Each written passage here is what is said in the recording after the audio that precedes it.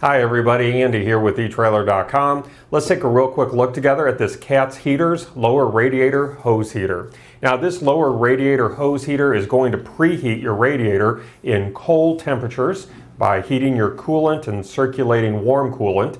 It's going to keep your hoses from freezing and assist with smoother startups while allowing your cab to heat up and defrost faster. The heating element is enclosed in the casing to prevent burnout. And this is going to be a relatively easy installation with the included hose clamps. This heater is going to splice into your 1 1/4 inch in diameter lower radiator hose to heat your coolant. And the heated coolant pushes the cold coolant through the radiator and thermo siphons it back to the heater. The heater's internal thermostat is going to automatically shut the heater off at 270 degrees Fahrenheit to keep the coolant at an optimal temperature, which is going to allow this heater to operate safely overnight to ensure that no hoses freeze while your vehicle sits. Now, once you turn the ignition in the morning, your vehicle's water pump will cycle the heated coolant through the engine block and heater core. Now, you want to make sure that you don't use this heater with 100% antifreeze solution, and you don't want to start your engine with the heater plugged in.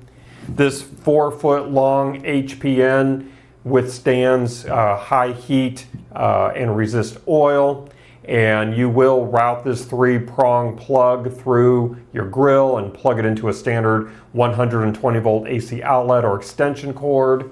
And the cord can be replaced to avoid buying a new heater altogether if it gets damaged on your screen. Just for your reference, I am including the model number of that replacement cord if you're ever in need of it.